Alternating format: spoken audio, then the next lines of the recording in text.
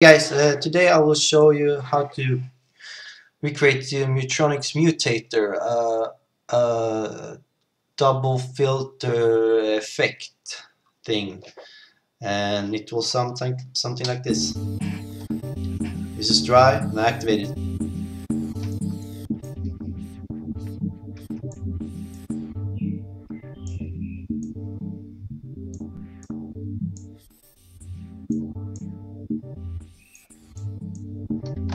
Yeah, pretty cool effect. So the first thing that we will have to do is create a combinator. We need some sound, so put the sound there. And then we create a pulverizer, duplicate the pulverizer, create a Thor, create a CV splitter, and then we reset everything. Reset device, reset device, reset device. And this is quite a complicated effect. It took a while for me to figure it out. So the first thing we will do is take the left there and put it there, and take the right signal and put it there, and then we take it the right one and put it there, and the left one and put it there.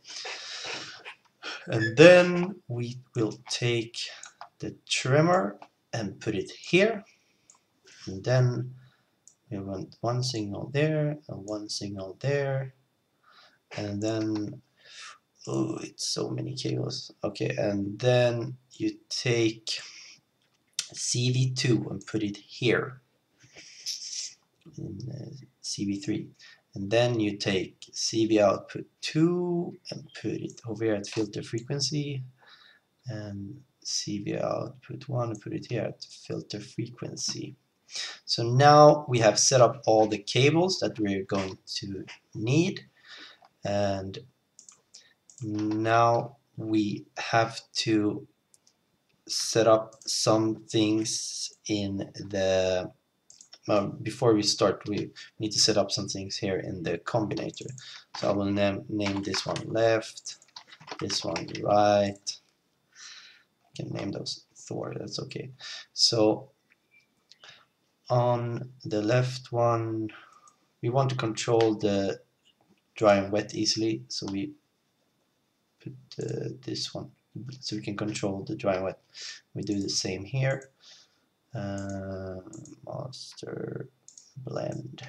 So now we can control these. We can dry, wet, and then in the Thor we need to set up rotary 1. It's supposed to affect where do you have it? Rotary 1 affects rotary 1 in the Thor, and rotary 2 affects rotary 2 in the Thor. And then let's see here, button 1, we want this one to affect mod 1 destination amount. We need to reverse this, take minus 100.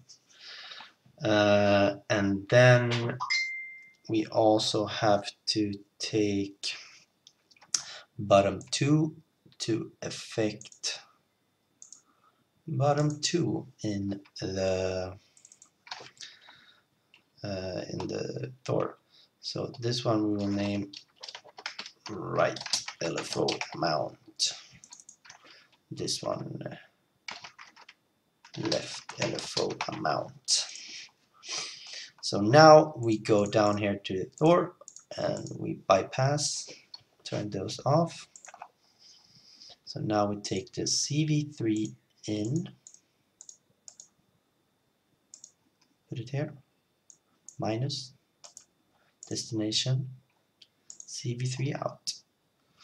And here we take the CV input 2, max 100% to CV output 2.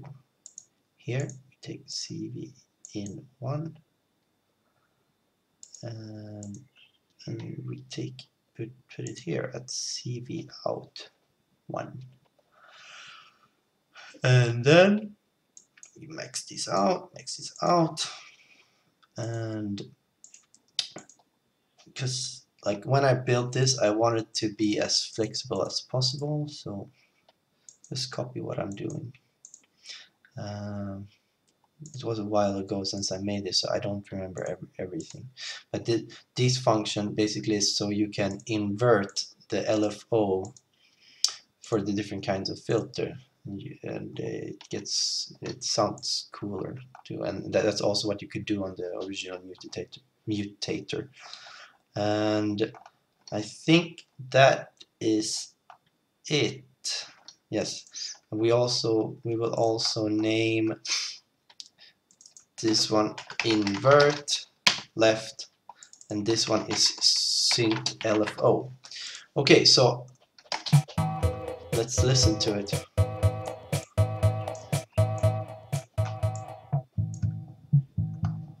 Okay, let's see, can we get some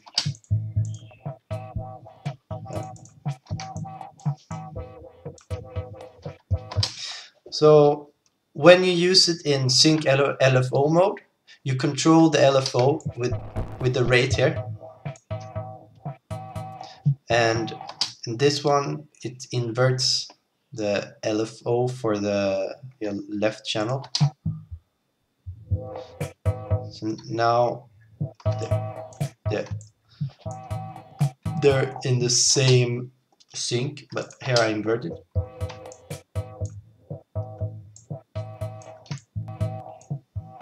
You can use different kinds of filter and stuff. Dry, wet also work. And if you do not want to use it in sync LFO mode, you turn these off, and now these doesn't function. So now they are each a separate pair of filters. So then you have to use it just like the regular pulverizer. You have the rate here, so I will set them in different kind of rate, and then you have to pull this one.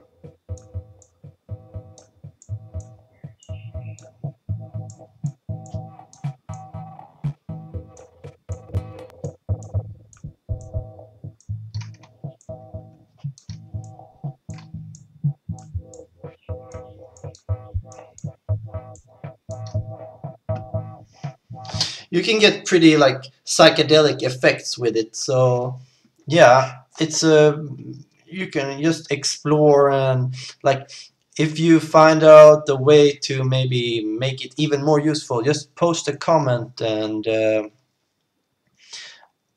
yeah, I hope subscribe and like and comment, and tell me what you think about it. I like this thing. Personally, I prefer the sync LFO mode, but yeah, it's up to each one to use it however they want. Thank you for watching, and bye.